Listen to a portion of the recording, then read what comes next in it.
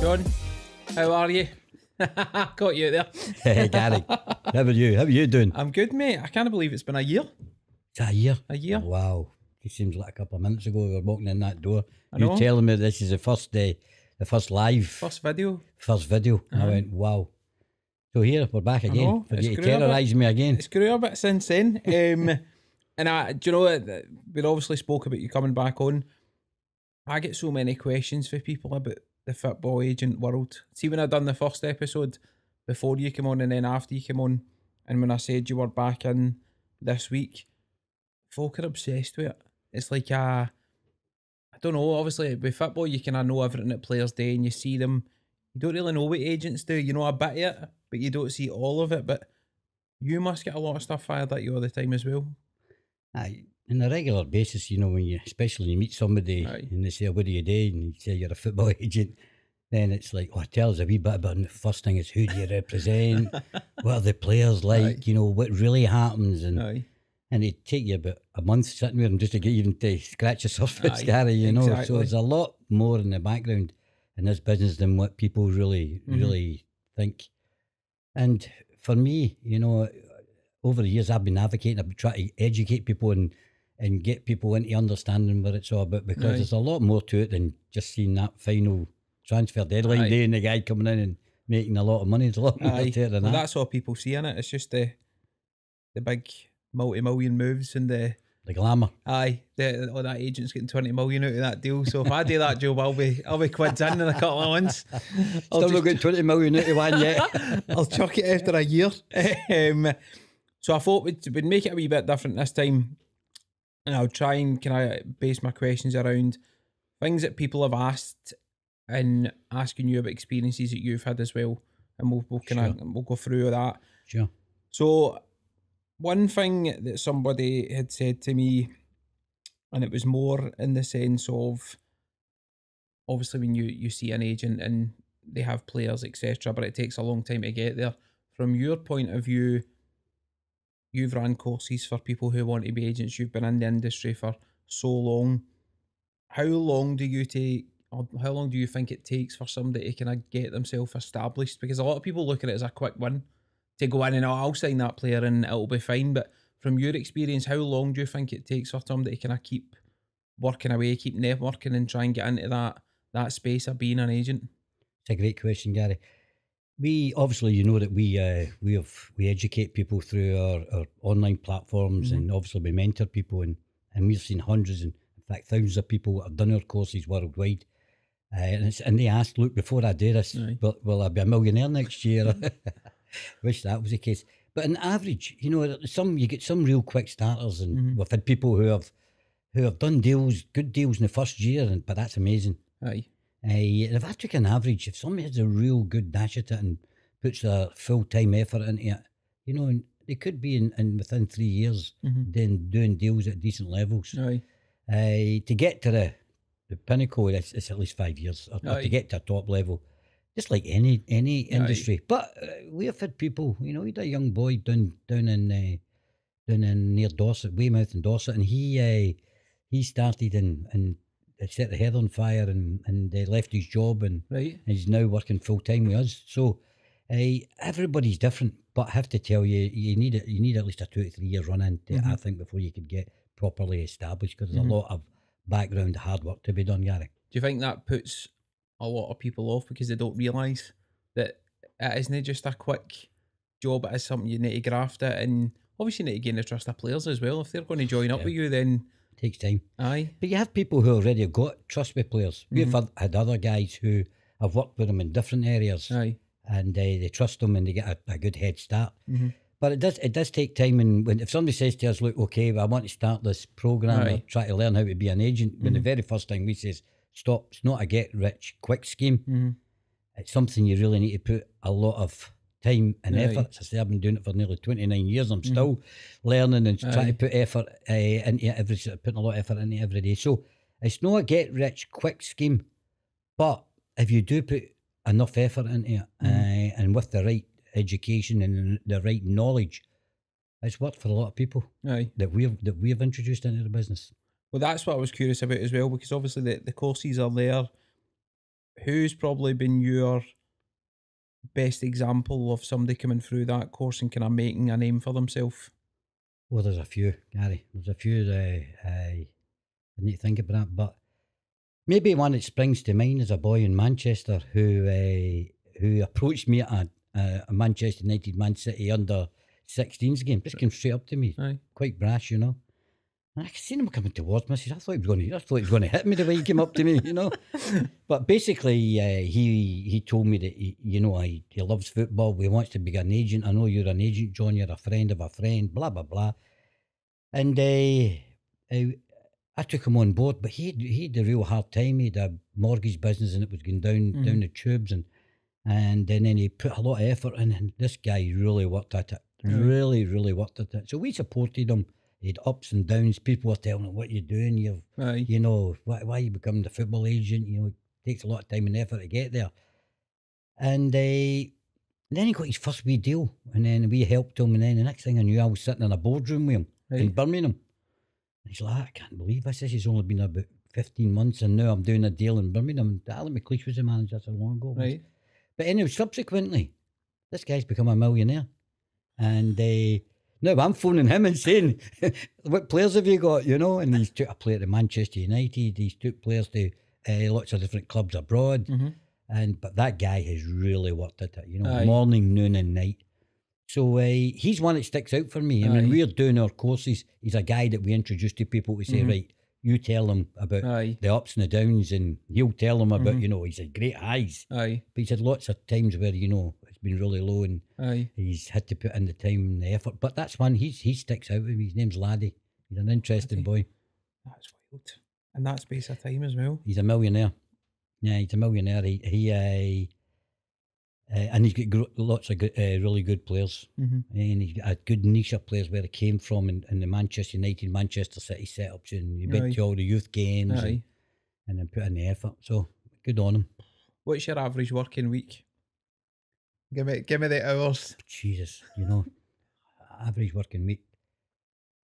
You know, my kids think that you know, Zooms and phones at midnight or 11 o'clock at night, that's just normal to them. You know, they don't put them to bed saying, right, going into bed because I've got a Zoom. And you know, it's not been unknown for me to, you know, getting up doing a call at 7:30 in the morning and still at it at midnight, especially during the transfer window. There's a lot of preparation prior to that. So it's, but somebody says, I want to be an agent. Don't think it's a 9 to 5 and clocking off. It's a vocation. So I would be about at least 60 hours, 56 hours still just now. And that's me sort of trying to slow down a bit. That's you 29 years in.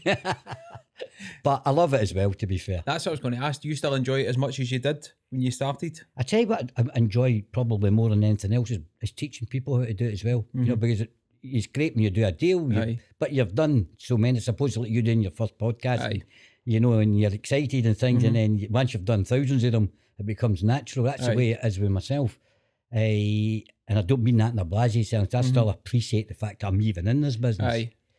But when I get that type of guy phoning me and saying, John, I've got a deal, we're going to Birmingham's boardroom, you know, I get a buzz out of showing people the knowledge that I've gained over the 29 years, and the mistakes, because I've made plenty of them. We'll get to them. So I'm going to concentrate on your career, obviously. 29 years, lots of highs, lots of lows, I can imagine as well. The first thing I wanted to ask you, obviously, you started off with a lot of UK-based players, but as any agent would probably say, there's such a big world out there now and players are everywhere. What are some kind of memories for you of going abroad or trying to get overseas players or things that kind of stick in your mind? Because I would imagine there's some countries where it's a minefield to try and sign players and get them back here. And no, there is. I know that when I first started to try and crack Brazil, which is over 10 years ago, or more than that, that was helped through Craig Moore, who works with us now. He introduced us to people in Brazil, and I thought, wow, this is great. Went there, seen the players everywhere we went. We were led into VIP areas by the clubs because of the connections. It was like a dream. Watching unbelievable players going to all these different stadiums and all over Brazil. And I thought, wow, we've cracked it here. But until you find out that when you go in to sign up a player in Brazil, there's about 5 agents round about them. There's their parents that look after them. There's somebody at the club. There's their cousin. There's their pal. And to dig deep in to get a deal done. And just the different way they operate is very, very difficult in that Aye. country. And it still is. So when people say to me, hey, there's great players in Brazil, I'm going to go and try there. I say, stop. Come on, talk to me for a couple of hours and I'll tell you the do's and the don'ts. So that was somewhere I thought, because the talent is so good and because I had access to it, it would be easy. But it wasn't, Gary. And it's still a difficult place because there's so many people into one particular player when you go and trying to sign You've got them. that dual ownership and stuff, haven't you? And Dual ownership, and then there's always. I don't think I've ever done a deal with a Brazilian where it's only just me and the player. Somebody turns up somewhere aye. like a bad penny, We done it, and one thing I went to do a deal doing the Premiership years ago, and it was only me, the player's agent, and the player, and then all of a sudden, on the day of the deal getting done, another 2 agents turned up saying they represented the player, and it was a disaster. What do you do in that situation? Cry. We lost the deal. We lost the deal in that one, and I had to all set up, travel to Brazil, came back and got the player over, and then the club scene, there was so many people involved, and it wasn't correct, and they just said, look, I think we'll leave this for now. We'll maybe revisit that in 6 months, and they never revisit it. That was basically an excuse to say this is a mess. Is that just when agents kind of overseas just attach themselves to young prospects and get them to sign? Yes. And then there's more than one and it just becomes a bit... Yes. I found a lot as well. We found the same problem down in Africa, where what happens is, you're a really good young talent, and all these agents jump on you, and these guys sign a lot of contracts through ignorance, thinking, oh, you're taking care of me in the UK, you're taking care of me in somewhere in France, and you're doing it in Germany. And then, it's a bit messy because they've maybe signed a contract that they don't really know what they're signing. And because they're so talented, there's a lot of money involved. It becomes a nightmare. And a lot of it's down to the player not being educated enough at age 17 or 18 and signing contracts with lots of different people. As they get on in time, they realise that's not the way to do things. But so that's normally what happens, especially, as you could understand, if there's a lot of money involved and you look to somebody who's going to go to Real Madrid in the future, you could imagine how many people are around about this talent, whether it be in Africa or Brazil or whatever. I always think of the Mascherano and Tevez. Yeah, that's the one everybody thinks about. And there was like 5 agents. That's right. And they all wanted like 4 million each. And I think the clubs were like, hold on a minute, what is actually happening here? It still happens. It's a bit more regulated now because, people have got more educated about signing contracts. But, back 20 years ago, the Wild West is the least you could say when you're going to these countries. Do you get clubs that just refuse to deal with these situations? Like, because they must just be like, this is too... That's what happened in that particular case. I'm telling you, listen, guys, this is too much. Because they were arguing outside the ground, and people were saying, I want in, and what's happening here? And then we said, right, we'll come back in a couple of days, calm it down, but didn't. People would want to send lawyers, and ended up the deal didn't get done. And that was a learning process for myself. That must be your worst nightmare as an agent. You think a deal's getting done, and then it's... The door goes. And the next thing, the 3 agents come running in, and you're like, no, didn't happen. But the learning, what I learned from that was, if I'm ever taking anybody to a club again, is to be fully aware to them that we're the only agents and there can't be anybody else involved before we even get them on a plane. Do you get situations where the player doesn't even realise there's maybe 5 or 6 people? I have seen that as well. I've not been in a situation that they didn't realise where these agents came from. In that case I was telling you about, Gary, the player knew but sometimes they don't know because a lot of them are ignorant because they just sign contracts thinking, oh, this guy's going to get me out of my situation, because that's what a lot of them are in especially in Africa. They're in situations where they'll sign anything just to get out to play, to get out of their poverty. And it's sad, Oh, that's it. It ends up being unfair on them as well, because if a club doesn't entertain it, they're then left sitting, can't get a move somewhere because the money's astronomical that their agents are looking for. Well, in that particular case, the boy, obviously, he went back and then he done okay in Brazil, so it wasn't like a horror story or anything. A horror story for us, but for the boy, maybe him getting into England was something that he missed out on, Very true. What about, have you ever had situations when you have been travelling abroad and going to see somebody and it's just been a disaster from start to finish? Going to look at a player or going far flung parts of the world and it's no worked out well at all. I've had hundreds of them. People think, it's great, you're travelling to these weird and wonderful places and to do business. And I can think of a story when I went to China once, and it was I was recommended to go to see a couple of clubs in China, and I went to Beijing and Shanghai, but it was Beijing I was staying. And believe it or not, it was a guy from Glasgow was working out there, and he says, "Well, I know these clubs come out." Great, and he worked for the High Commission or something, and I Right. got introduced to him, Aye. and at that time it was difficult to get into Chinese clubs, Aye. and so I went all the way to Beijing, never been there before, and interesting place. Aye. The guy was there on hand to help me. He came round to my hotel, blah blah blah. But then when I was there, this he's saying about going to weird and wonderful places. He said to me, there's a club that are looking for that have just been promoted to the Right. Chinese Super League, Mm-hmm. and they're looking for ABC. And I thought, well, I can do it. Where is it? Aye. And he pointed on the map. I said, "I will have a dash at that." And I left. I left the hotel about 5:30 in the morning because I knew it was about a 5-hour trip in the train. Aye. Nice train route, a bullet train. Aye. And I way up into the middle of nowhere. I can't even remember the name of the place because it was bizarre. I should have known because on the train, not a person could speak English. That's a bit weird, where we were going. Get off the train, and you think, you just don't realise, where you are. Aye. And then I've got an address to go to. Nobody could speak a word of English. And have you ever been in a situation where they can hardly understand the Glasgow accent, never mind try to get it out in China? And eventually, somehow, I got to this address and it was bizarre. It was like going up a close to meet this club. Right. And then they took me along a corridor and then opened this door. And there must have been about 20 Chinese faces, one woman and about 19 guys staring, waiting for me. I thought, well, that's a bit of a committee here. Aye. But none of them could speak English. But we found a guy that could interpret. Anyhow, so I'm in this meeting, trying to talk about needing a striker and a goalkeeper and whatever. And we're at it, and I thought, it's gone no bad. Anyhow, goes back, leaves them, shake hands, everything's good. Goes back, gets a train away back at him about 10 at night or something, absolutely shattered. And thinking, where have I just been? Where have I been? It was bizarre.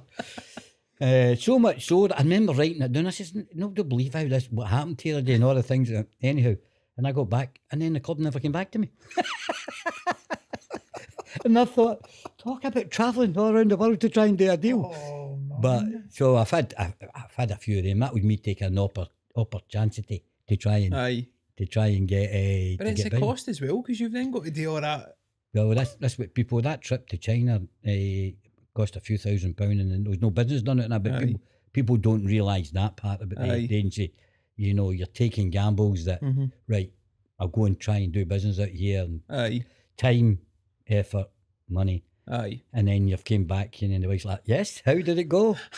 Well, have you ever heard of this place north of Beijing, 5 hours? That's wild. Absolutely mental. You mentioned Mr. Moore. So you had Craig Moore from the get-go, didn't you? From when he came over, and you've still, he's an agent now. That's right. Talk me through that, because you don't really hear about, you always see players changing agents all the time, or they chop and change with it if they go to clubs or whatever, but he's been to a lot of places and you've been there start to finish. How did you end up with him in the first place? It's a funny story. He actually, and he loves telling this, by the way, right? He, if he comes on your show, he'll probably tell the same story. I got introduced to him when he first came to Rangers. When I think he was 17, and I went to meet him to say, right, I've got a few players here, and I'd like to do business with you. And they knocked me back. Actually, basically said, well, I don't think I need an agent just now, and chased me. He tells everybody. What age was he then? It was 17 or 18. He says, I don't think I need an agent. And I'm like, right, okay, because he just signed a contract, to be fair. Aye. And then he I've just signed a contract. What do I want an agent for? But I'm trying to say, well, it's no more than just a contract. Aye. So, but your next move, leading into it, marketing you and being there for somebody. Because he'd nobody here. His parents Aye. were back in Australia. Mm-hmm. So subsequently, we get to him again a second time, and he says, right, I think about 6 months later after he got to notice, and he signed. And Craig became like a son to himself. And he was only 18 at the time, and his parents, I say, were obviously in Australia, and looked after him throughout his full career from Rangers to Crystal Palace, Aye. back to Rangers. Aye. Then where did we go from there? Borussia Mönchengladbach. Was it Borussia Mönchengladbach? And then took him to a place called Kavala in Greece, which was bizarre. Newcastle. Aye, He so he played was. under Graham Souness at Newcastle, which is another interesting story. And what do you call it? He's been a stalwart with us in our business. Aye. Great guy. Does his business the same as what he was like on the pitch. You know, honest, hard-working, straightforward. No nonsense. It's the way he is in business. And then he left, when he left here, his final job I'd done for him was to take him back to Brisbane Roar. Mm-hmm. And then at Brisbane Roar, he worked under Ange Postecoglou. Right. And Ange came in, if you do your research, get rid of him and Charlie Muller and Bob Malcolm, who happened to be all my clients. And maybe he knew what job he was going to end up in. And people thought they'd fallen out, but they hadn't. And then actually Ange, when he became the national team manager, brought Craig in to help him with the player liaison type thing, which was a great. So that's how much he respected Craig. And then Craig was working with the FA. And then he got a job as sporting director for Brisbane Roar. Right. And then during that period, he got a feel for dealing with agents, and even though he'd seen me all my time. And just before lockdown, he was like, absolutely, have a go at this? I said, well, come on, come back. Mm-hmm. And he was itching to get back into European football, back here. And of course, he lands back here and COVID came. And our meetings were walking round parks. He's like, you couldn't make this up. The only way we could meet each other was walking around the park to be able to do our business. Jeez. So he's working with us full time, and he's doing a marvellous job. And do you find it helps that he's been a player at the highest level? Definitely. From the point of view of helping other players, because he's been there. Definitely. He's mentoring the kids, you know, and one of the first young guys he took home, the young boy at Motherwell, was a centre back. Mm-hmm. And he not only is saying to him, right, okay, we'll help you go through your career, but he's also saying to him, right, I watched the game the night, maybe your positioning wasn't right, or, you know, when you're going up for a header, or giving him advice about or the mistakes that he made early doors, and giving them, you know, great confidence about how to become a professional football player. And you can't buy that from somebody that's done it. Even as an agent, you know, you're trying to talk players through, but we'd rather listen to somebody that's played at the highest the highest level. Well, so, I suppose he's walked in the shoes as well, and he's done it. He's done it. If you remember when he was at Rangers, he was getting a real hard time. He played right back when he first came, and he was never a right back. He was a centre back. He's a centre back. That was under Walter Smith. I remember it. Walter played him at right back, and the fans were giving him a lot of stick. Aye. Then he got into centre back and started doing okay. And then Crystal Palace came in for him. Terry Venables. Terry loved him because Terry was the manager. He was Australian manager. That's right, and he loved him. Aye. And then Dick came in. Dick was, no, we need to keep him, but we'd already agreed to go to Crystal Palace. And then of course they went bust. Aye. And then Craig came back within a year. You know, if you remember that. Because then when he came back, he was a centre back, and he was the guy. He was there, and he done all well. the time. He done well. He was brilliant. He was absolutely brilliant. So he's seen everything in the game, from, you know, starting what it's like to come away from Australia himself at the age of 16. Nobody here. Then go through that whole journey of all those different clubs, different countries. The Bundesliga, people don't realise he played with Borussia Mönchengladbach. You know, played in the Premier League for Newcastle. Played in a wild place called Kavala. And obviously played in Australia and Rangers. So having all that experience could only help him with players. And then the fact that he worked for the national team and as a sports director. So he's seen it all. He's seen it. He's seen everything. So when we were talking about it, it was great for to get him back. And I keep saying to people when he comes to meetings with me, I can't get rid of him. But he says the other way around. I can't get rid of this wee guy. It's a full end to end, isn't it? Because it's somebody that's come in at the start and then they're actually part of the agency now. Aye. They've worked with you as a client, and now they're the actual person that's getting players in the door. Yeah. And he's That's- very good at it as well. I was going to say, if that's not a success story, I don't know what is. Go to Ashley, and you'll be no be surprised when you say there's a football agent coming on in Glasgow. The two names that spring up are: ask him about Rangers and Celtic, ask him what players he's had, ask him about the dramas. Is it a see for players maybe more coming in from abroad, and maybe players here as well? Even as an agent, is it just a goldfish bowl for these guys when they're in that environment? You wouldn't believe it. You know, of course, there's no situation where if you see a Celtic or a Rangers player in a pub or you see them in a restaurant or you even see them walking down the street, they don't get any peace. Aye, And I've been in situations with players in other countries, aye, and then they come here and they go, wow. They go, what is this? And then they talk about Manchester, they talk about London, and then they talk about, Brazil or Rio de Janeiro, or you're talking about Germany. I mean, I've been in these places with these famous footballers, and they walk down the street and nobody, some people maybe look or have a wee swatch. But if you walk down the street of Glasgow or in a restaurant or go anywhere in public, then it's a different animal altogether. And they get a wee bit of shock, so especially the ones that come from abroad. They've been told, this is a goldfish bowl. Watch where you go, what you're doing, and they go, it's okay. I used to play for whoever. They get here and they go, whoa, what's happening here? And it's just because of the crazy enthusiasm of the Glaswegians who just love their football. 100%. And they either love you going down the street or, oh, you big prick. You're either getting... Or they both hate you, depends how well you're playing. That's a good point. I've had that as well. Oh, you're rubbish. Well, you're self-support. No.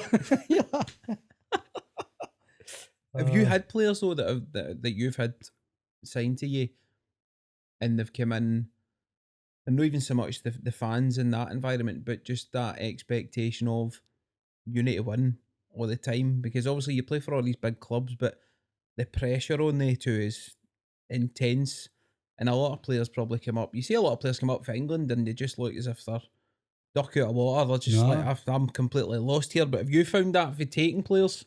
I'll take it the other way. I took a player from Celtic to Middlesbrough. Right. And I wasn't at his debut, which was quite unusual. But I wasn't at one of his first games. And he was telling me it was 2 each. Right. With Middlesbrough against Leeds or something, with 20 minutes to go. And he's charging about, trying to get that third goal, going crazy and and sweating. And they're like, oh, calm down. He's a centre back. Calm down, what are you doing? 2 each is good, against Leeds. He's like, because he'd been brought up, whether it would have been Celtic or Rangers, whatever, you've got to win. So it's just in your DNA. But these other guys next to him are going, what are you doing? This is good. 2 each. And he's like, and then after he was explaining to them, we went for a beer, and he's like, where I was, we had to win every game, no matter who it was. If you're Celtic or Rangers, you're playing tiddlywinks against somebody, you've got to win. And that's just the mentality that's inbred with Celtic and Rangers. But lots of other countries, it's definitely not like that. And especially, people surprise you in England as well. They've not got that same. Nah, I've been to a few games down south, and it's not get that intensity. No chance at all. Like, you go to games here, and after 10 minutes, the crowd are. See if it's 0-0, nothing might have happened in the game, and somebody missed a chance, and you're like, here we go. You just hear feel sorry for young players, because it's sink or swim for both of them. Well, you could go back to Craig Moore on that one, because Craig was getting a lot of stick at right back, and he could hear everything. So to be able to get through that, Gary, it's a must psychologically.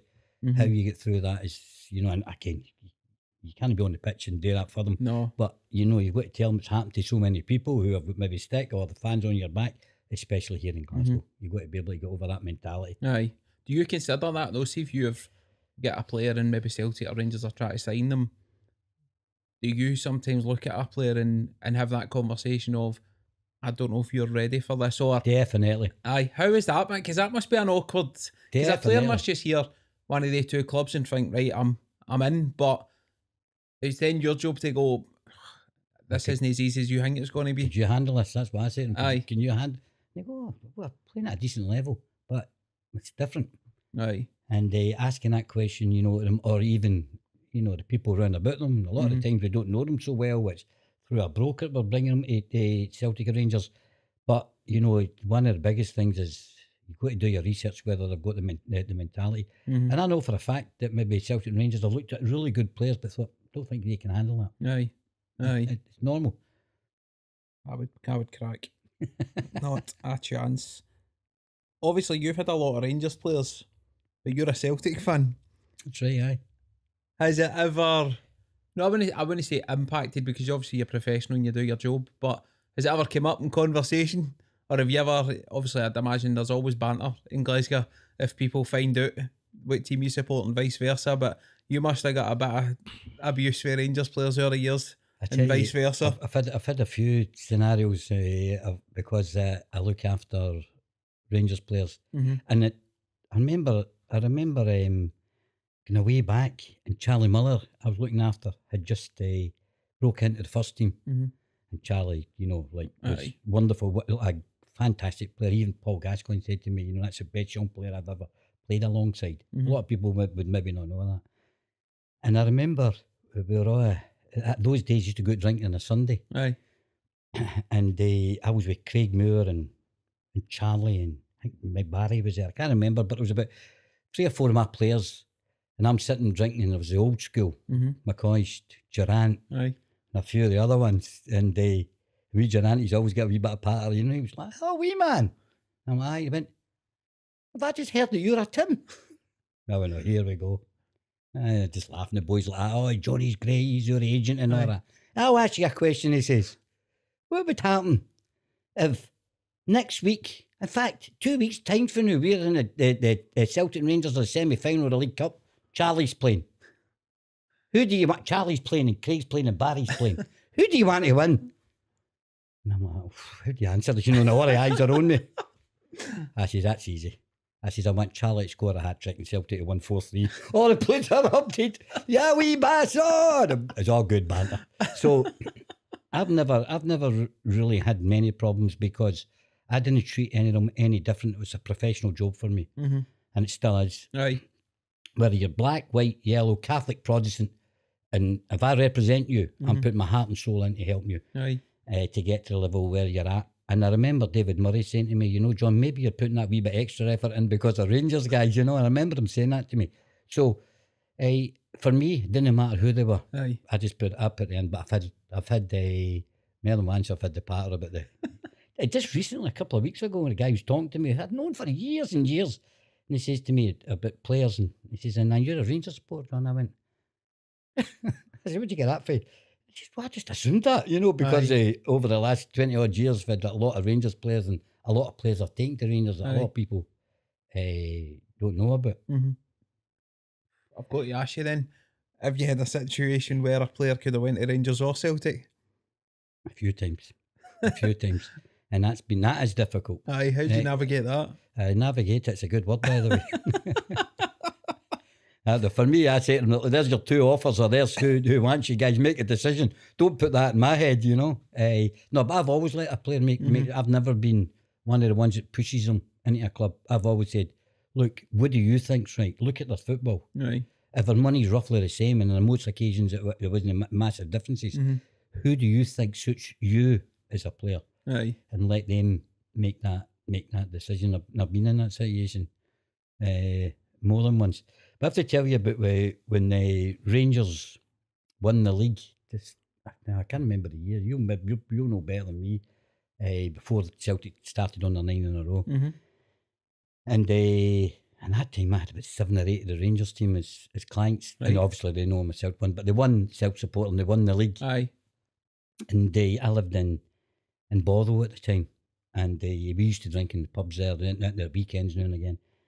And they won the league, and great text congratulations, to all the players. Switch your phone off. Aye, phone was off. And I went, Sunday afternoon, they were going out after on Saturday when they won the league. And I went, right, Sunday, I'll just go to a wee quiet pub where they never ever go to. Right. In the lounge at the back, I don't even think they know there's a lounge in the back of this pub. But the buggers went round all the pubs in Uddingston and Bothwell to try and find me. Next thing, they'd been out the night before, as you can imagine, about 6 or 7 there.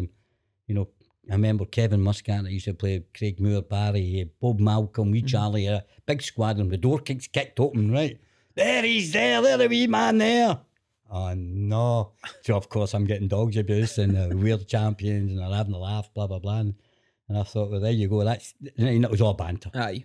But one thing I remember that we'll never ever forget is I'm not by around. Right, and he says, you get around in. We're celebrating a drink. We've won the league. I said, I'll get you a drink, no problem. And the lassie put it down, you know. And the lassie wasn't into football. And she didn't really think. She went, and that'll be 16.90. And I thought, they've wound her up to tell her, tell them it's 16.90, but it wasn't. It was actually 16.90. You couldn't make that up. So the boys always remind me about that. Remember that round you bought about 20 years ago, 16.90 when we won the league. So it's just a wee bit of patter. I've never really had many problems with that because at both sides, at Celtic and Rangers, I treat them all the same. Aye. As I say, whether it's where they're from or what the religion, it doesn't matter. I do a professional job. Aye. What about on the Celtic side? Who's the kind of characters that stuck out for you that you represented? There's been a few, you know. Obviously, I brought Chris Sutton to Celtic. He's a character, obviously. Don't need to go on, but we know all about Chris and what he was all about. One guy I really liked was Barry Robson. Right. Barry was at Rangers as a kid. He's a kid, aye. And then I was taken from Dundee United. Right. Dundee United to Celtic, and it was one of those ones that was at 11:30 at night, and the deal had to be done at midnight. Mm-hmm. And we were on back and forward on the phone, and Celtic really wanted him. And who was the manager at the time? Was it Strachan? It was Strachan. Strachan, He signed Robson and Hartley around about the same time. And it was a guy at Dundee United that passed away that owned Dundee United. Oh, Thompson, lovely man. Aye. He says, John, I want to keep him because I want to win the Scottish Cup. They were going for the Scottish Cup or something. And I said, but you know, Eddie, the boys, you know, getting a big chance to go to a massive club. Anyhow, we got it done about 10 to 12. And Barry's a character, great guy by the way. Aye. Good player by the way, really good player. You know, it should have been a lot higher. Aye. And he scored in his first kick of the ball when he played away for Celtic, and he came back for me and went, oh, everybody were buzzing. Then in the midweek or 2 weeks or whatever later, he scored against Barcelona. Then he scored against Rangers. Then he's on the phone saying, wait man, have we got the right contract here for me? He was like that, you know, the best start you could ever get as a Celtic player, and I really liked him as a guy and a player. He's at Aberdeen now, doing youth. He's with the youth team up in Aberdeen. Aye, 'cause he was playing there for a while as well at Aberdeen, wasn't he? Aye, he's a good player, Barry Robson. Really good player. What about the times where you touched on it earlier with Charlie Miller? See if you've got a player who comes through young, and like Charlie Miller was unbelievable as a kid, and they start to kind of not fade away, but they start to kind of standards start to go a wee bit. How hard is that for your point of view? Because you know the potential that they players have got, but you can see it kind of slipping the other way. Massively frustrating, because you're looking at players like Charlie and other players that I've had, and you're going, wow, he could go to the top. Right.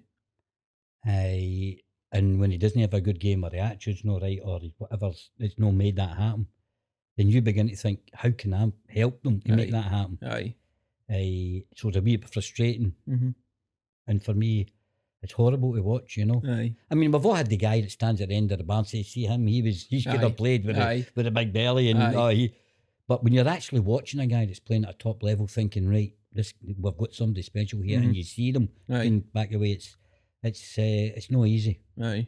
But for me, as a professional, I do everything in every shape or form, from, you know, mindset advice to fitness advice, to working with the club to see if we can get them, because the club wanted me to progress. I try every angle I can with these people, and unfortunately sometimes it doesn't work. I suppose as well though, it's another thing for people to bear in mind, because it's, as much as you've got all the good stuff, you have got the hard conversations as well that a player probably doesn't want to hear when you're saying to them, look, you're no, the club don't think you're working as hard, or you're out drinking all the time, or your standards are starting to slip. No player's going to want to hear that. No. And you've got to be honest, that's your client, and give him that, you've got to get this both barrels, because somebody's got to tell you. Gary, for me, think about this. See when you're a decent player, even if you have a bad game, your dad and your mother and your pals all say, "Oh, you were brilliant," and all that, and that can be detrimental. Aye. For me, when I see somebody that's not a bad game or no fit enough or no putting the effort in, I was brutally honest. Do they like it or they don't like it? Say, look, they're always going to say that because they're attached to you, emotionally attached to you. And so am I, but I'm going to tell you, you're not fit. You're not putting in the effort. Your attitude's not right. And it's not easy. Aye. Man, it took me a while to learn how to do that. Aye. But they appreciate that more. Because at the beginning, when I first started, I was saying, "Oh, you were brilliant. Oh, you set up that ball, but it's the only thing you done in the whole game. Aye. You didn't track back. You weren't fast enough. You didn't put the effort in. Oh, I seen you out in the pub on Thursday night when you stood me in the pub. Brilliant." But then I'd begin to realise I'm not doing them any favours. Aye. You've got to be honest with them and say, look, you're not going to go any forward unless you're not going to go forward unless you change your attitude, you change your fitness, you change your diet, you change your whatever it may be. Aye. And they don't like to hear it, but I tell you what, I learned that they when you tell them the honest truth, they say, right, okay, good, I'd rather have that than people telling me, oh, you were great tonight, okay, you're a wee bit overweight or whatever it is. And it took me a while to learn that because it's difficult when you first start. Aye, it would be. To be able to say to a player, oh, by the way, you were shite tonight. Aye. So you're in a situation, you've got to learn and to be able to be honest with them. It's not easy. But once you know how to do that, that's a skill, believe it or not. Aye, no, 100%. You're fine, Aye, I always remember him. Always. Then obviously when you get Gaza saying things like that as well. Aye. Mental. Have you any memories of him? Because he was obviously about Scottish football for a few years and probably around a lot of your Rangers boys at the time as well. He was, but there's a funny story about Gaza. I met Gaza way before he did with Rangers. And I'm going to tell you a wee story about him. I was travelling the world, believe it or not, before I was in football. Right. I'm one of those ones, right, I'm away myself. Aye. And I got offered playing in Fiji. This is to do with Gaza in case you think I'm wavering. I offered playing in Fiji and the taxi driver says, oh, how are you doing? Fiji. I didn't even know how to spell it at the time, right? Whatever, Fiji. And we get off a plane and myself. Aye. And the guy said to me, oh, you're here for the football? I said, what football? He says, oh, Newcastle United are playing against Fiji national team. Right. Aye, that's good. I throw in the bags, bounced up to the game. Right. Go to this game. There was about 3,000 or 4,000 at the game. No many guys for East End of Glasgow were there for sure. And then there was a guy called, I always remember, he played at Watford, George Riley, and he shouted for the stand. He came off and, oh, how you doing? As if he knew me. But it just so happened that the hotel I was staying in, the Newcastle team were in. Oh, right, okay. Next thing I know, I'm sitting in this jacuzzi with all these Newcastle players, like, what's that? But I wasn't in football at the time. Aye. And now Gaza was one of the players who was only 17. And he was like lively. And I mean lively then. So anyhow, I remember they get beat 4-0. Right. And Jack Charlton was the manager and he came down and went, oh, you just get up the stairs. Gaza was getting him lit back. And I went, yeah, it's this wee guy. Anyhow, it stuck my mind. Then, of course, became famous. I went, oh, I remember I met him in a jacuzzi. Blah, but nobody would believe me. Comes to Rangers. And as soon as one of the first things I says, do you remember I met you in Fiji? Went, you're the wee guy who was travelling the world for Glasgow. Clever, with it, sharp as a tack.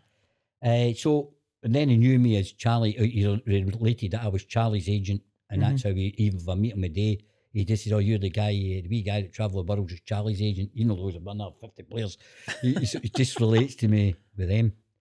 But one of the things about, Gaza was such a really nice and generous people. People are getting all the bad sides that you're seeing.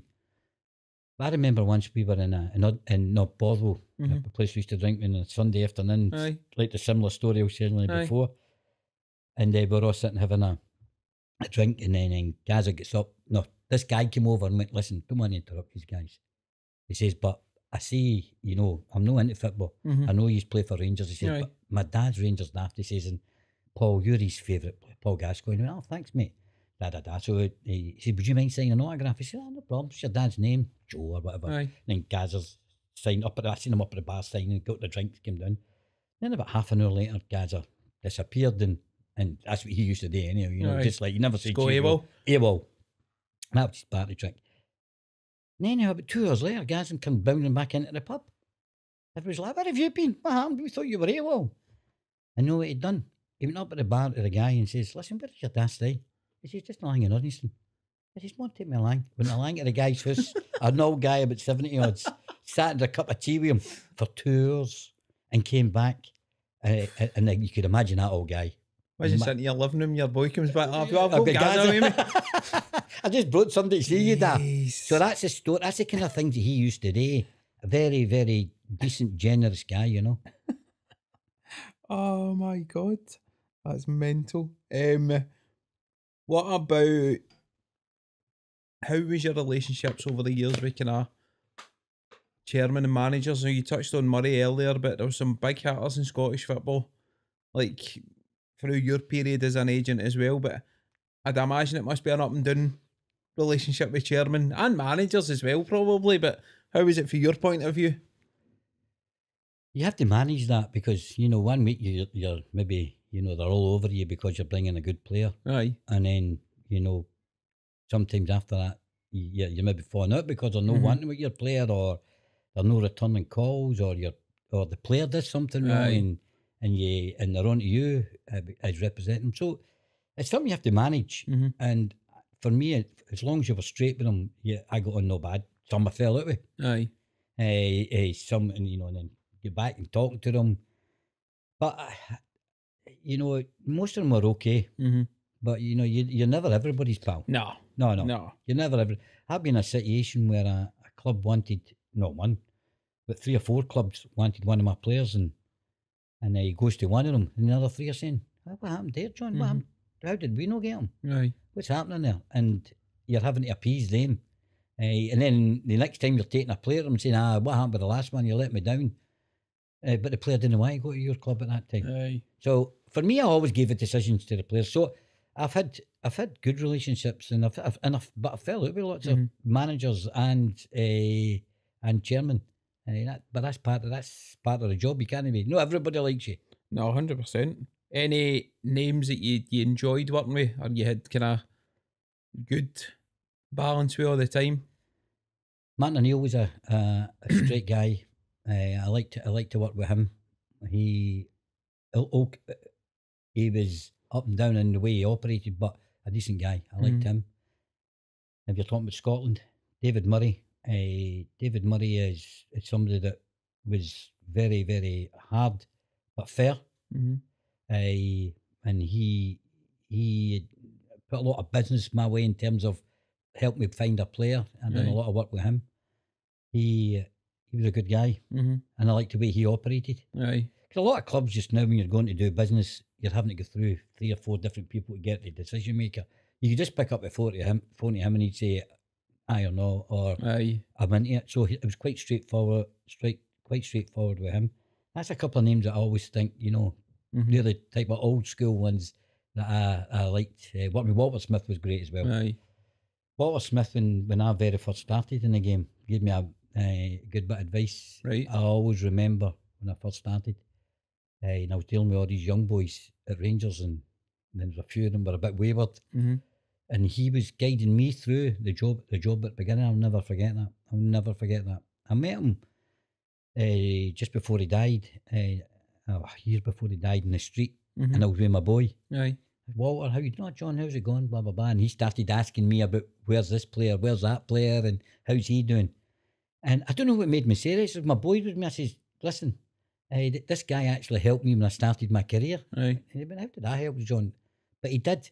Right. He was like guiding me at the very beginning. You know, this is how you should do. He actually guided me how to deal with David Murray at the beginning. You know, he gave me the advice about how to talk to him and get into him, because some people found it a little bit difficult. Aye. So, he was another really good guy. Always the same.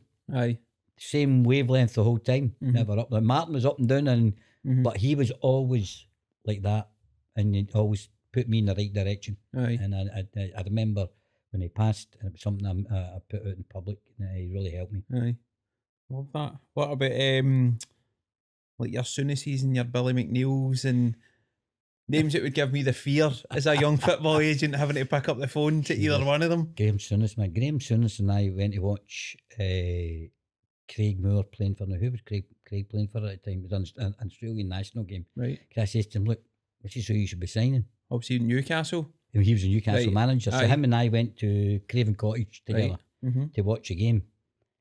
And of course, one thing I learnt about him that night was how civil he was with all the fans. The fans were coming up, Graham. And I thought he was, I used to look at him as a big arrogant guy, you know, but stop pictures. Hello, how you doing, son? And I was like, wow, I'd never noticed that part about Graham Souness, you know, because you always look up as the terrifying guy. And then we went for dinner after, and he's like, he said to me, I remember him saying to me, I'm not sure Craig's the right height, you know. I says, but he can jump higher than that centre back or the other centre back. So we had a big debate. And cut a long story short, he signed Craig, and Graham Souness, another guy throughout his career I've dealt with, and he's been decent. And Billy McNeil, when you mentioned him, what made you mention him? He was one of the first guys. When I was a kid, I ran onto the pitch at Celtic Park. Right. You know, in the days when you could run on the pitch and you didn't get done. And Billy McNeil said to me, hey son, half the pitch, come on. And then I reminded him when we went to do a deal with him. He was up there one of my deals before he retired. And I said, by the way, do you know that we're trying to do a deal signing a player? Do you know that you chased me half the pitch one day? And he went, what are you talking about? And I told him a story. And he was a civil big guy. You know? So that's the big names that, if you're mentioning a name, they were decent people. Did you prefer it then when, like as you say, the chairman or manager would just pick up the phone and be like, John, I'm looking for X, Y, and Z, rather than going through 9, 10 director of footballers and you name it? Did you prefer that way of 10 times better? Here's what I'm looking for. Can you get me it? 10 times better. Right. And I appreciated when, you know, I phoned people and they said to me, no, we don't like him, or listen, John, on your bike. I remember Alex Ferguson said to me once, he says, John, see if you're ever going to give me a player, make sure he's a Man United level. And I thought, oh, and he gave me a bit of bollock, and I came off and I went, he's right. Maybe he wasn't a Man United level. Several years later, I know that Man United are interested in this player that I've been working with. And I'm dying to get back. And I phoned them up and I went, all right, what is it? What have you got? Like that. And I said, what's this player? And I went, oh, aye. But I already knew that they fancied him. No, they didn't sign him. Aye. But that was me back to say, well, I've got a player at Man United level. But the first time, to be fair, that was a learning process. Never going to a phone to somebody at that level when your player is not at the standard of the club. And I think I was trying it on that time with Man United. I think maybe I'll just want to speak to Alex Ferguson at that time because it was a long time ago. Get the hairdryer treatment as well to go away. No, on the phone he just basically says, look, he's not at our level. If you're going to phone me again, make sure the player you're coming to me with is at that level. And that was fair. I took that in the chin. It's a learning curve as well, isn't it? Definitely. Brilliant. I've got to ask you, and obviously if you can't name names, that's fine, but have you had any memorable phone calls from chairman or managers for your clients to say, you need to get a grip of him, he's fucking out of control, or was always getting into trouble, or... Oh, geez, I've had plenty of them. You know, the private ones like, John, what's happening here? I can't mention these. I wouldn't want to do that. It's no fair to the players or even the owners, but I have had that. I've had it where, not just in Scotland, all over, where people saying, look, your guy's, you know, he's a bit wayward, or he's not on the right track. That was in the days when you know, you dealt with them, right, okay, leave that with me. Nowadays, they would go to an HR guy who would go to this person who would go run the circles. I prefer to just pick up the phone and say, your boy's not fit enough. You need to catch a grip with him. I remember I can tell you who was very like that with Dick Advocate. He was direct. John, your player's no fit. Tell him that what we're saying here. I've told him twice. It's your job. You're his agent. You got paid good money for our club. Get it sorted. All right, Dick. I liked him for that. That's the way he operated. You know, you've been paid to look after this player. He's not doing what he's supposed to be doing. We're doing part of it, but it's part of your job as well. And I think, well, it is, you know, and I like that directness. I suppose, but you must get that situation where players then are sold by these clubs and they don't realise how good an opportunity they had at the time. I've had that, until they're then at another team and you're like, fucking hell, I was at a big level there and I blew it. Gary, I met a guy talking about a junior match about 2 or 3 years ago, maybe a bit longer than that. And he said, John, how you doing? And I'm looking, I didn't recognise him. I said, how you doing? No, like, right, who are you? You know, Aye. one of these things. He says, you don't recognise me, do you? You were my agent at Rangers. Then I realised it was a while ago, and it was a young guy who was a really good player. Mhm. And Walter Smith and I were working on that same situation. Right. And he said to me, by the way, John, I didn't realise how good I was at that time. And he went to there, to there, to there, to there. Aye. And he knew, that's him saying to me, just talking to us at a game, I just didn't realise how good I was. But I remember Walter saying to me, John, see if this boy could get his head together. Aye. What a player. I'll have him in my first team within 3 months. But it didn't happen. Do you think that happens as much in the modern game as it did with players kind of like drinking that Nah. and different things? Or That's do you a think they're different more world. tuned in now? It's a different world. Aye. Players don't go out. I mean, everybody did at that time. So not just Aye. Celtic or Rangers. Aye. No, All around the 100%. world, everybody went drinking in England. It's just not a culture anymore. Aye. I seen Gary Neville talking on something recently, and he was basically saying that they used to go after a game with Roy Keane, and a Wednesday night they would go drinking, and Aye. a Sunday after a Saturday night after the game they would go drink, and that was just par for the course. Aye. But Aye. no, that doesn't happen at all. No. Change days. Certainly is. What about, obviously you're working with a lot of players who people love and people idolise and people look up to. Have you ever had points when you've been starstruck and you've met, and a football player could be MD, through your line of work? Well, that's a good question. And when you're connected to football players at the highest level, then the football players are always related to, like musicians and actors, and because I don't know how many guys you've interviewed or many people you know, but nearly every musician wants to be a football player. Aye. And actors want to be football players. Aye. Football players want to be musicians. So they sort of a kick about Aye. together. But talking about, as you saying that, talking about being starstruck, I remember I went to a nightclub in London, and I was going to meet our famous guy here in Glasgow, Frank McAvenny, who is some In a man. nightclub? In a nightclub. So Frank says, look, your name's at the door. Right. He says, just tell him you're with me, because it's a difficult club to get into. And that was with a Celtic player who was quite well known at the time. Right. So us two trundle up at the door, right? The guy's like, can I help you? He says, we're here. He went, I said, you know him? And he's like, no, who's he? Didn't know the Celtic player. Who was the player? It was a player called Derek White. You remember Derek White? Aye. So me and Derek got up the guy like, and Derek was at his high, he played for Scotland, and blah, blah, blah. Chased him. No, he wasn't letting us in, and then we said, excuse me, but we're friends with Frank McAvenny. And the bouncer just changed to it. Frank? Well, you're friends of Frank's? Come in. He's like, oh, boys, Frank's guest. Frank. And then he took us into this, and it was a big, massive nightclub. I thought, how are we going to find him in here? He says, no, you're not going there. There was a door that led up these stairs, Right. and it was like getting into a private living room. Right. There was a bar in the living room. And we walked in, and I was looking about, and Frank wasn't there at the time. So we sat down. Okay, Big Derek went, look who's sitting at the end of the bar. I went, wait a minute. Elton John. I went, no chance. What? But 20 minutes later, who came bounding into the room? Andrew Ridgeley and George Michael. What? He's like, it was one of the ones we're going, that's so. But do you know who was the most famous out of them all by a country mile?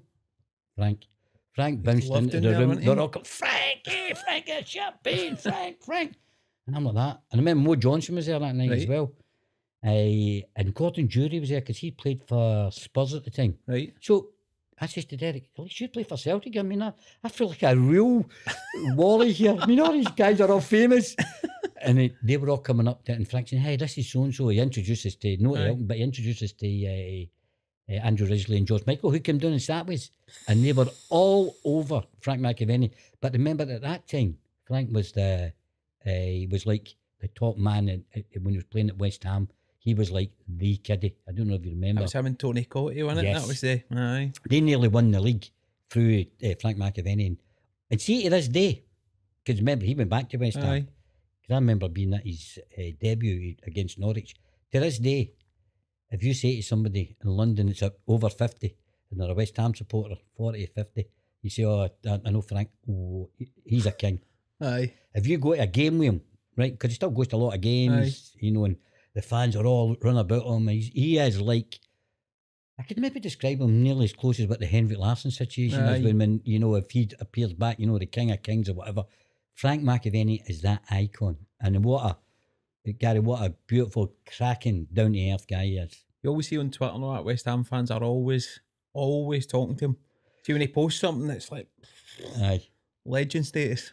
I was in a taxi in London about 2 years ago, and I was with a guy, and the guy says, I was meeting Frank the next day in London, and he says, I meeting Frank McAvennie, and more, and the taxi driver just went, Frank McAvennie, do you know Frank McAvennie? And I'm like, wow, Frank. There was all these stories about Frank McAvennie, his football career, obviously, then all the women and all the great times he said. But all the time I've known Frank most of my life, he's just been the same down to earth, lovely guy. Aye. And it's, what a character he is. He should write a book. Oh, I think he has. Yeah, I tell you, we could A what's in all book. He should be doing a movie and running a book. I tell you what, if we had another few hours and we could get a few listeners if we just spoke about him alone. Oh, I'd probably get cancelled. I'd probably get shut down. What a man. I was going to ask you, obviously, with the Craig Moore situation where you've had a player who's became an agent, have you had any other players that went on to do kind of different stuff career-wise? Or they've kind of went on and done stuff that you wouldn't necessarily thought that they would go and do? We as a company, part of your job is that we try to get them when they get to that, 35 and the panic sets in. Aye. And it's it's a very difficult period because it's not just about the money. They want to be able to become a coach or get into the industry, or like Craig's became an agent. Aye. It's a difficult period, Gary, because 1 minute they're this famous guy, Aye. and then a couple of years later, who did he play for again? And psychologically, a lot of them, it's difficult to deal with. So we try to break them into different areas or jobs or whatever. But one interesting, you say that, one of my players, a boy that I looked after since I was 16, a guy called Kevin McNaughton, and went right through his career. He went from Aberdeen, then became the top man at Cardiff throughout his full career. Aye. We got a testimonial for him, which was one of the last testimonials. Lovely guy. Then one day he said to me, I'm finished and all that, and he was trying coaching, and then he tells me that he's painting. Right. And I thought he meant painting houses. I says, painting, Kevin, what do you mean you're painting? He says, I used to do a wee bit when I was, and I like painting. I said, what kind of painting? He said, well, it's mainly people I paint. So next thing, he showed me his paintings. I went, wow. And I took him down to London to meet a pal of mine who's actually a famous painter. Right. Who actually painted the Queen. Right. And I says, right, there's his paintings, Kevin. We had a good chat, and he was showing him his paintings. He says, he's got a chance. So he's actually privately doing paintings, and they're mainly of ex-footballers or his ex-players, and he sells them, for big money or anything. But he's a painter, a professional painter. So random. See, if you'd have said that, it's super random. When they say to me, I'm a painter, I'm like, oh, you're not, what kind of building site you on? And he says, no, I paint people. So, That's bizarre. Then another one that's quite interesting is Big Marvin Andrews. Aye. Who is, very religious, anything about Marvin. And Marvin's now a pastor. He's actually in a church. Right, aye. If you wanted to go and see Big Marvin out in Fife, you can go into his church. I wouldn't like to see him on a Saturday afternoon. It was weird when we all his gear on and doing the spiel. Aye. And he's another very interesting, lovely man. I remember when he was at Rangers, I took him to Rangers, and he didn't even know I went to meet him. They knew that Rangers wanted to sign him, and he didn't even ask me the club or the money. Right. He said to me, I'm going to wait to pray to God to see if this is the right move for me. Do you know why I know the club? Before he knew anything at all? He was at Livingston. And I'm like, I'm here to tell him, you're going to a massive club. He says, I don't want to know the club, John. Just let me go and speak to his pastor at the time, or his mentor, and I want to pray to God. And a couple of days later, he hadn't come back, and I picked up the phone and says, hey, has the big man told you yet? What's happening here? Has the big man upstairs told you what's happening? Because I might get this deal done. Aye. He says, I'm meeting my pastor tomorrow as well. He says, and we're going to talk about, he still didn't know. Right. Then I told him, he says, I think I'm ready to go. And then I went to meet him and told him it was Rangers, and he took it in stride, and he obviously done okay for Rangers, and he's a bit of a legend or an icon. Aye. I always remember the cruciate Yes, injury and he refused to get the surgery. he says God will heal him. Aye, but he played the full season. And he played in the World Cup. Aye. When I met him I went to meet him in the World Cup, and I'm like, you can't be playing. He's like, aye, they're going to play me. I'm like, but you only had the injury a couple of months Aye. ago. But he says, God will heal it for me. I mean, everybody talks about this in football. This isn't he's like, and it healed. And he's still, today, playing football now. I don't know what age he is. He's still playing, like, legs like tree trunks. oh, he's just, by the way, Massive. fit guy. He was introduced to me with wee Russell Appy, who I took to Rangers. Right. I just spoke to him last week, actually, for the first time in ages. He's went to be assistant manager in to Dwight York in Australia. He probably falls into that. If he applied himself, he would have been What a player. nowhere near Scottish football. Oh, what a player, man. Unbelievable. I remember going to see Rangers Livingston and he was in the starting lineup and he never appeared. And then after a game, McLeish said he'd sleep in and then he turned up to 2:45. So laid back. The game? Talking about people talking about your players. Big Alec phoned me one day. He says, John, have you read the Daily Record today? I says, what is it? I think, no, what's happened? He says, just go and read it and going to come back to me, please, eh? So I opened up and there's Russell, wee Russell, who's laid back. He's like, see if you met wee Russell, you would love him. He just, he's, hey man, well, you know what's happening? Did I sleep in for the game? Right, so laid back, horizontal. Anyhow, he's done an interview. Somebody's asked me to do an interview. Any problems? And he said in the interview, you know, I don't mind having a fag and a beer every day. It's just because my granda told me that's good for me, you know, something along those lines. And then Alec, I says, Alec, it's just wee Russell. He wasn't mean, he doesn't go out and get 10 pints every day. Aye. He has a wee cigarette now and again and a beer. But he made it out, the way it looked as if he was out in the razzle every day. But, you know, it's just because I phoned him, I went, hey, what's wrong with that? I've read the story. There's nothing wrong. I'll speak to Alec. I said, but you can't be coming out with any type of story. In fact, I mentioned that to him when I spoke to him last week. I said, remember that? And he went off. He says, aye, yeah. It was a wee bit off the wall, which is, but John, that's just him. That was Russell. Very different from Marvin. Aye.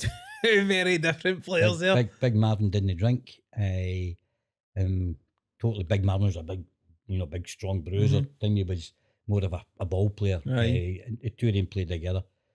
So it was Russell introduced me to Big Marvin, and then Big Marvin became a pastor. So very interesting. You can still go and see him in Fife just now. But what I really love about Big Marvin was he got offered a job when he was at Wraith Rovers in England. I got a call. We love him. Reading Football Club, going to pay him a lot of money. Right. And he says, no, I'm staying here because I want to be a pastor. And I'm talking 20 times what he was earning at Wraith Rovers. Maybe more than that. Knocked it back. I couldn't believe it. No one of the ones. I'm like, hold on, Marvin. This can't be right. Because I remember I was sitting with somebody. Aye. I said, say that again. They'll let you go free. He said, I can leave anytime. I said, this is a championship. They're offering you X amounts. And he went, John, he says, I really appreciate you've got me that job. He says, but I have to tell you, I'm learning to be a pastor and I want to stay here in Fife. And I went, right, okay. I remember sitting with a couple of mates. I went, I don't know if I've never heard that in my life. Aye. But hats off to him. That's where he wanted to go with the rest of his life. And he could have been playing in a championship rather than Wraith Rovers at the time. For a lot more money. I was just thinking how much. I know how much it was. It was 20 times what he was earning. Think about that. And he knocked it back. And then I met him years after, and he said to me, he said, John, this is what my life's about, becoming a pastor. He says, if I had a move to there, I don't know what would happen. Another time with Marvin, because I love talking about the big man, you should get him on your show. Aye. But he, all he would do is laugh. He just laughs and sings. I don't know if you've seen. I've seen him at the football a couple of times. He's random. He had a thing every Friday morning where he says, hey, it's Friday morning again. He'd put it on Facebook and he'd sing a song going to wherever he was going. And he just smiles the whole time. He's happy. He's just a happy big guy. And I remember he came to Rangers and I think it was Nike or Adidas gave me a big massive box of stuff for him, like, tracksuits and shoes and all the gear. It must have been worth about $1,000 or something. And I was I picked him up at Ibrox, and I took him out to Uddingston. At that time, I was involved with a pub in there, and he says to me, John, go and bring that box in. And I took it into the pub. I thought he was to look the rummage through. Aye. He says, give that to the boys in the pub. He says, they need it more than me. Never seen that in my life before. Normally every player's like, what's in there? What size are they? Oh, many t-shirts or many tracksuits. Oh, only 3 tracksuits. He's like, get that to all the guys. So of course in that pub for the next period, everybody's running about in brand new tracksuits, shoes that don't fit them, the trainers. That's so random for you though, because your job is to try and get players better deals, and then you've got a player going, "No, I don't want it. I'm all right. I'm just going to stay here." Then didn't just give it. That situation. That's the only time that's ever happened to me. That was a shock. That took me days to go. I phoned them back a couple of days. I went, "Never been smoking marijuana or something." Hello, big man. What is it? It's just about that deal. They're asking me again. I says, John, it's a definite no. Then I knew then it was all over. It's only ever happened to me. That's only ever happened to me once in my whole career. I was going to say, it can't be something that happens a lot, because if you come to any player and go, you're getting 20 times your wage, you'll be like, right, we're away. Let's go. Wild. Is there... I know when you were on before, we spoke about when you were in Brazil and you'd Kaká and Robinho and you never got them. Is there any other players that have had a decent level that you've missed out on? There's been a few. There's been not more than a few, because in this game you talk to a lot of players to try and sign them up to take them on board. But I can't think about any bigger than A2 anyway, that's for sure. Aye, that's a... That's still to this day. Huge. We still talk about that to this day. Any in British football that you've...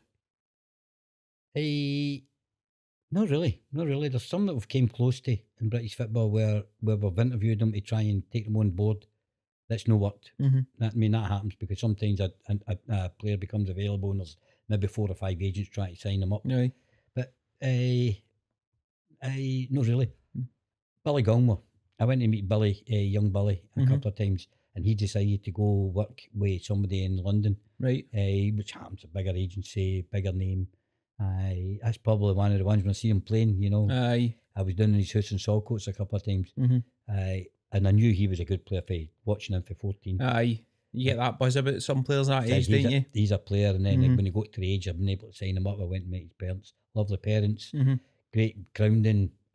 But somebody in London became involved. And that's what happens in this business. It's, you get to players and you're in competition. Some you win, some you lose. Aye.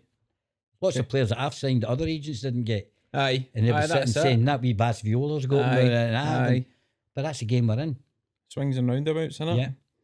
What about any deals that you've made yourself over your career? What ones have stuck out for you? Christian Carambu, taking him to Middlesbrough. That's one that always sticks out because his wife is so beautiful. The amount of times, I think I told you that in the last podcast, the amount of people who say to me, "Oh, John, how's Christian's wife doing?" No, how's Christian doing? I still get that. Christian's now the sporting director at Olympiacos. A great job, but I don't ask about that. Aye. I tell you another one that really always sticks out with me is coming back to Kevin McNaughton. And Kevin McNaughton, I took him to re-sign a contract, and it was all over the press that Cardiff looked as though they were going to go into liquidation. So he didn't even know if he was going to get a job. Right. And he waited in the restaurant in the hotel next door, having in to do the deal. And it was one of those ones I was thinking, if I keep him at the same money, I'll be happy. But it just so happened that the guy that just started in the job didn't know much about football. Right. And he was, I think he was a rugby background or something, chief executive, and he'd never really come up across an agent so much. And I thought, well, wait, I'm in here, I think, And we went, I think it was at the time, $3,000 or something. Aye. And then I said to Kevin, I says, look, see if we get up to 4 or 5 and I get a decent contract, I'll be happy. And I never get so much pleasure in my life when I go to the club to pay $13,000. $13,000. For a starter, a free. And I tell you how that came about was because the manager was a guy called Dave Jones who loved Kevin. Aye. And Dave phoned just happened to phone when I was in the meeting to this new chief executive who didn't really know where he was going. And the new chief executive was like, "Oh, right, okay, yeah, right, okay." And what Dave said is, look, no matter what you do, keep that player. Because for me to re-sign a player like him will cost me £1 million. Aye. So you need to keep him. So the budget means, you pay him what they're looking for. Otherwise, we're going to have to pay £1 million to get somebody else. And pay him 10 grand a week. Or whatever it may be. So it made sense. But when I heard, the guy came off the phone and went, "Oh, that was Dave, the manager." He says, "He really loves you. You've got to keep you." I was like, right. We're in. But the pleasure I got out of that was when I went back to meet Kevin, and he went, "So what's happened?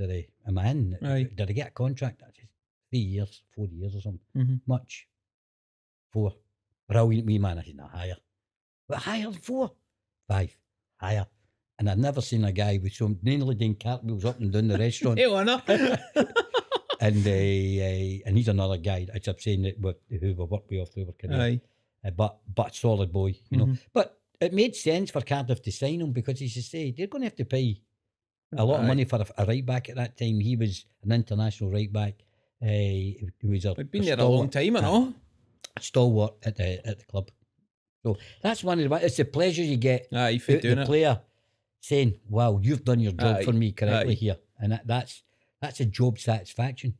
Because when I'm telling new people who are coming into this business, it's not all about the money. It's about seeing that player at age 16, taking them on board, seeing them getting the debut. Say this the last time. Not just the debut, them scoring a goal, and you're part of that journey. Then they become the captain, then they win a cup, then they're playing for the national team, and you're at all those games, and you're part of that journey. The money will come. Like the boy I said earlier, if you work really hard at the business and you stick by your player and you work hard with him, and he does what he's got to do, because remember that they're in your hands. They've got to do the job. Then the money comes. That's what I try to tell new people coming into the business. Don't go for the big buck right away. Go looking to help the players. And if you've got 3 or 4 in the team and only one of them makes it, those other 3 will still tell people you've done the job right. And that'll get you more business. And then when these players go through their journey of their career, you'll feel part. And that's the job satisfaction part, which is immense. It must be hard now for a player as well, because there's so many people moving into that industry to work out what agents are the best ones. Who do you trust? Who do you not trust? As much as it's a minefield for yourself trying to find players, it must be the other way as well for a player to find an agent that they can trust. Because if you've never had an agent before, you don't really know what to look for. And if you've never had a relationship with any of these people, you don't really know who to trust either. It's a hard battle on both sides. It's funny you say that. I seen a thing on YouTube of all places about 6 months ago, and it was about an American guy, about showing young players how they should choose an agent. And he was on his 3rd agent, and he was telling you, what you should be doing, what you should be looking for, what are the red flags, and how he's moved twice, but he thinks he's with the right agent now, and he's made mistakes. And it was really, really interesting. But for me, when these guys are coming to sign up, I will say to them, right, bring your parents. If you're old enough, bring your pal, bring a lawyer, bring somebody else to get a second opinion. And go and meet 2 or 3 different agents, Go and, I'd welcome them to do that. Because for me, if they don't want to deal with me, go and get yourself a good agent, because I believe everybody should have a good agent. I'm a firm believer in that. So it is difficult for them, because there's some that just sign anything right away because they get a big excited because an agent wants them. But I would say to them, go and do your due diligence, make sure the people have got the right connections, make sure their background's right. And for me, if you go through that period of doing the diligence, it should come good. But you've got it right. A lot of them, they don't. They just sign, so they've got to try and work out who's who. It's a minefield, because you get a lot of people will throw money at kids as well. Same with you're saying, like in Africa and South America and places like that, and kids will maybe jump at that money, but then a year down the line, they're in a hell of a position where they could have just waited and got somebody that was right for them, and that's you for the rest of your career. I found players who should have went to a different level, but I've only, exactly what you said, have stayed because they've chose the wrong agent for the wrong reason. It might be they've got something from somebody, the family or whatever, but that guy's not got the connections to take them out of where they are. Aye. And it happens a lot in Africa. We were down in Ghana quite a lot just before lockdown. And a lot of agents sign up with other African agents because they get £1,000, Aye. which is massive to the Aye. family.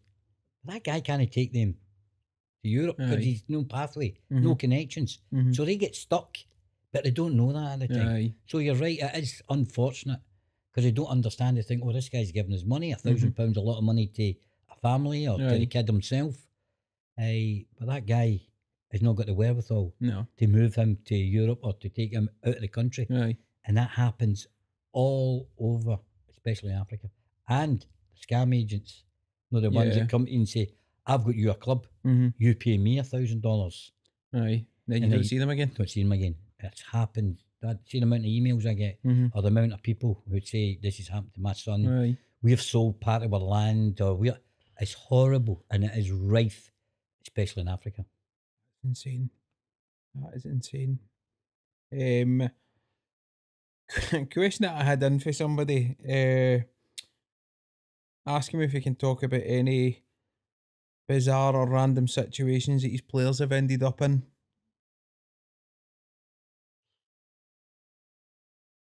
And one of my players who on a wee bit of random situation, wasn't playing for the first team, and he woke up in it wasn't Amsterdam. Where was it? It was somewhere like that. Because him and his mates went out, Right. and then the manager said to me, "Where is he?" I didn't know where he was. But needless to say, he was in another country because he'd been on a razzle with his mates, and he had to make up a big excuse. I've had that before. That was a while ago. In bizarre situations, they all get in, a lot of them have got in bizarre situations, but there's none that come to really mind right away. But that's one I remember years ago. Where are you? No, where are you? It's a long tone. I can hear. Aye. You're not here. and he's like, I said, look, just tell me, the manager's been on the phone. Where are you? He told me. And I think it might have been Paris or Amsterdam or something. What are you doing there? You're supposed to be at training. And he's saying, well, I went out with my mates and we all decided to jump on a plane. I'm happy. You're a football player, man. You're training. That's all right for them. That maybe can get away with what this is your career. I know. I'm stupid. He covers for me. I'm going to try and help me speak to. I subsequently told the manager the truth because I knew this particular manager would actually not find it funny. But I said to him, look, give him a wee break. Just a young boy, and he's been caught up in the rank situation. And that's what. So that was a wee bit bizarre. Oh, mate. It's been brilliant. Again, it's been brilliant to pick your brains. For anybody curious, and there has been a few people sent in messages asking about it, how can they sign up for the courses? What's the detail for people registering? It's under our we've got a separate business called John Viola Academy, which is an academy for teaching people how to become football agents, and that's jvacademy.co.uk. Cool. Get all the detail for there. They'll get they'll see all the ugly pictures of me and my partner Phil McTaggart, and all the stories about how to become a successful football agent. But it has worked for a lot of people worldwide. You just got to work hard. But don't be telling your wife that you'll be home at 5 o'clock, that's for sure. Or your girlfriend, or you'll not be in the pub with your mates, that's for sure. While they're all sitting on a Friday night having a pint, you're out watching kids playing football, or you're travelling to China or whatever. So don't think it's a get rich quick scheme, that's for sure. Brilliant, mate. Thank you so much. It's a pleasure. Cheers, Enjoyed bud. it. Brilliant. Thanks.